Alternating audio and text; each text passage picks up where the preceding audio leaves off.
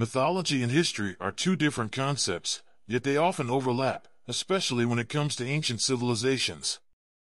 The mythology of a civilization is often intertwined with its history, making it difficult to distinguish between the two. The first Chinese dynasty, the Xia dynasty, is a perfect example of this phenomenon. It is shrouded in mythology, and it is difficult to determine what is true and what is not. In this essay, we will explore the mythology and history of the Xia dynasty and attempt to unravel the truths of this enigmatic dynasty. The mythology of the Xia dynasty. The Xia dynasty is steeped in mythology. According to Chinese mythology, the Xia dynasty was founded by a man named Yu the Great. Yu is said to have saved China from a great flood that lasted for over a decade.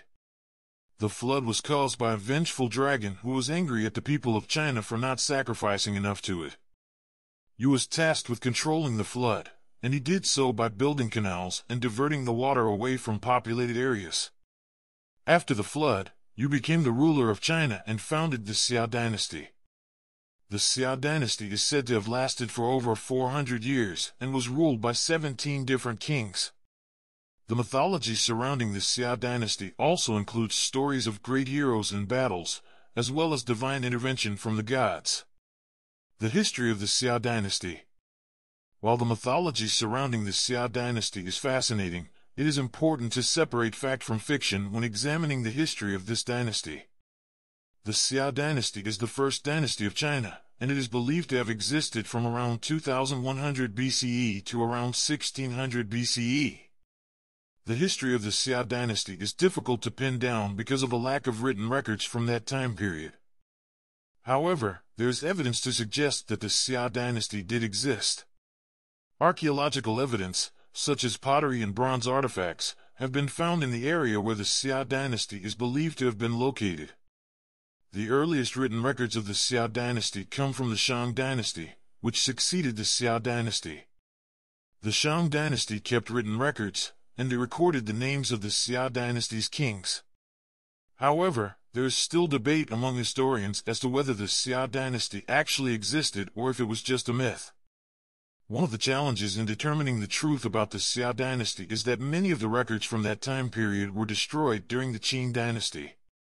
The Qing dynasty was the first dynasty to unify China and establish a centralized government. The Qing dynasty also standardized the written language and burned many of the historical records that did not conform to the new language.